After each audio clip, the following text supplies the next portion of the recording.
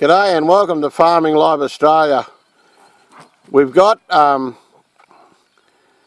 heap of our cows have escaped out of this paddock is where they should be, and they've got into the next paddock and we don't know why. So we're going to inspect the fence and find out where they've got through, mend it, and then what we'll do is we'll round up the ones that have got out and put them in the correct paddock. So the first thing to do is drive along the fence and inspect it and see what's going on. So I've got one spot here where the top wires, you can see it's been stretched, they've been jumping over, you can see a track to it. So they've been walking here, and we've got one old cow in particular that's a real bugger for it, and I'd say she's jumped over and the others have followed suit. So we'll fix that for starters. We've checked the fence right along now, and the rest of it seems to be okay, so the next step is to go and find what cattle got through and take them back to the correct paddock.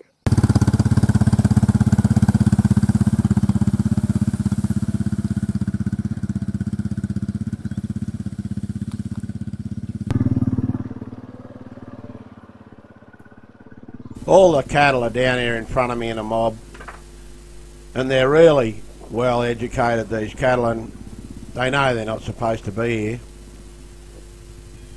And as soon as we get going, they'll go back to where they should be. Pretty easy, really. Just a matter of giving a bit of incentive and they'll go.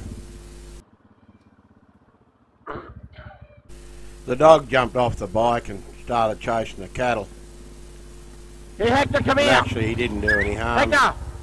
Did more good than harm, Get but out, only lad. through good luck, not good management.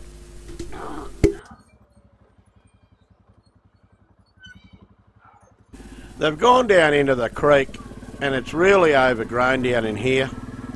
It's my fault because I haven't cleaned up in here in quite a few years, but it's going to have to be done. As soon as it starts to dry up this year, I've got a heap of load of work to do, and this is some of it in here now. Come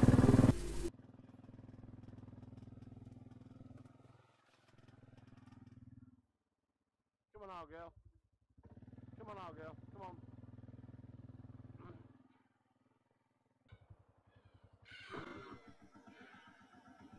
Here I'm trying to get through the creek and the bank. It doesn't look so in the film, but it's really steep, and there's roots all on the other side which won't give the tyres a very good grip, so I'm going at it pretty quietly, and my heart's in my mouth a bit because the bike's leaning and it really doesn't show it up here. It looks like you're just driving quite level ground, but it's not.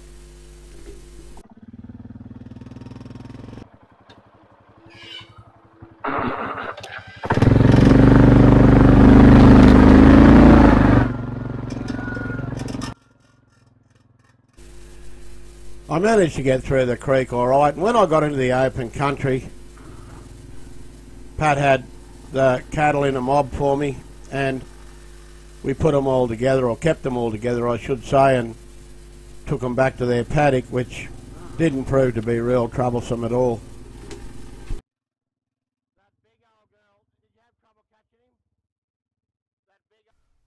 Between us we worked out a plan, and now I've just got to put it into operation.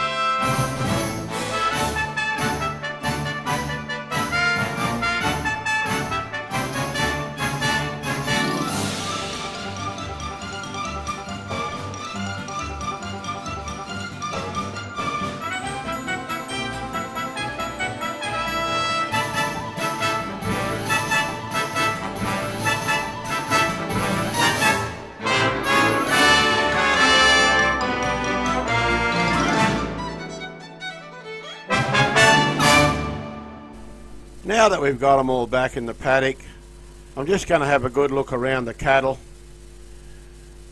check everything out, make sure that they're all okay. One other thing that we're keeping a real good eye on at the moment is that we've got lots and lots of little tiny calves. So here's more little calves. We've got lots and lots of them and a lot to be born. And they're just the right size for a dingo's breakfast, so we're trying to keep a really good eye on them. I mean, there's a limit to what you can do, but we still got to keep an eye out if we can. Quite a few of these heifers that are having calves, it's their first calf, and you never really know how it's going to go, you know, whether they're going to be good mothers or not. Thank goodness with this breed of cattle we don't have a lot of trouble, but you've still got to, you know, it's something you've just got to keep an eye on all the time. Hector's here keeping an eye on them.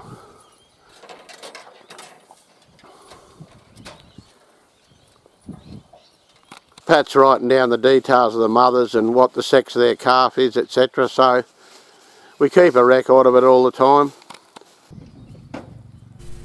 Everything looks to be okay. Can't find anything really too pressing other than the fact that we've got a hell of a lot of cleaning up to do with scrub, etc., lantana, but the cattle and everything, there's plenty of feed, plenty of water. Cattle all look okay, not in stress. Fences are within reason. So thanks a lot for watching this edition of Farming Live Australia. We'll see you next time.